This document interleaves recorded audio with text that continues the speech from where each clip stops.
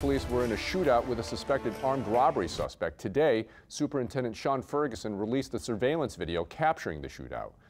You can see from this map the shootout spanned several blocks before police shot and killed robbery suspect Reginald Bursey.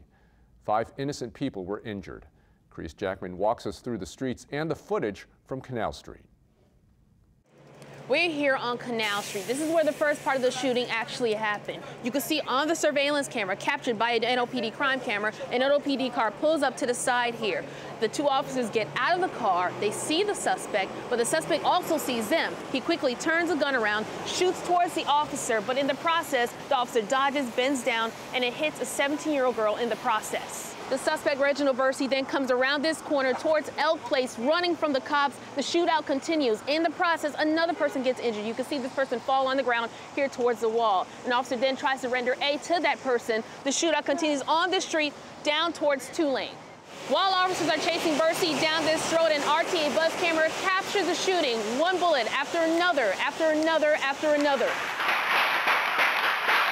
On that camera, you can see a man outside fall to the ground, and in the reflection of the mirror, people on the bus running for their life. The last and final moments of this epic shootout happen, and a surveillance camera captures it behind us here. The officers are running for the suspect. Then they are caught by surprise when the suspect starts shooting from the bushes over there. They exchange gunfire. Eventually, the suspect is shot, and he dies. All in all, 5 people are hurt in this shootout. 3 people, they believe, by police guns, 2 by the suspect, Reginald Bursey. Let me be clear, at no point were our officers firing unless being fired at.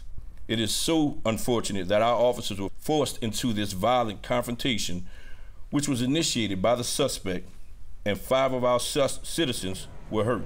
That has been the most difficult part for our officers during this situation.